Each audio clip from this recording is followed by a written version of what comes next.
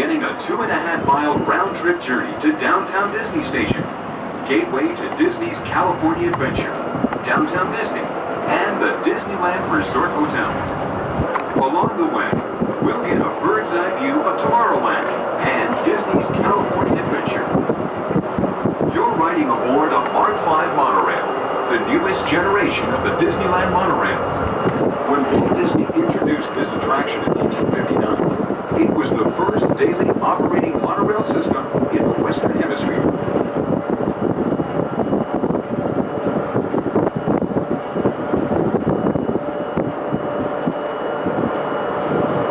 We're now approaching Disney's California Adventure. This 55-acre theme park celebrates the spirit, innovations, and natural wonders of our Golden State with a new generation of Disney shows and attractions. To the far left is the Hollywood Pictures backlot, celebrating the myths and magic of the world. The Golden Gate Bridge serves as the main entrance to the park. Beyond is the towering rock formation of Grizzly Peak, a landmark of the Golden State. To the far right are the high-energy beachfront attractions of Paradise Pier.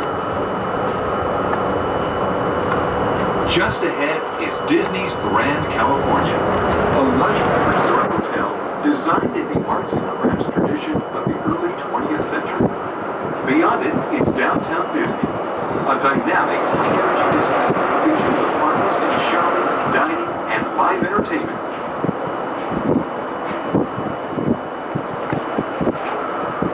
We are now approaching Downtown Disney Station.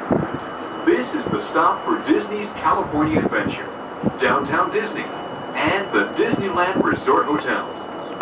If you will be returning to Disneyland later, please be sure to keep your Disneyland passport and have your hand stamped as you leave the station. You may reboard the monorail anytime up until 1/2 hour prior to Disneyland closing. For your safety, please remain seated until the monorail comes to a complete stop.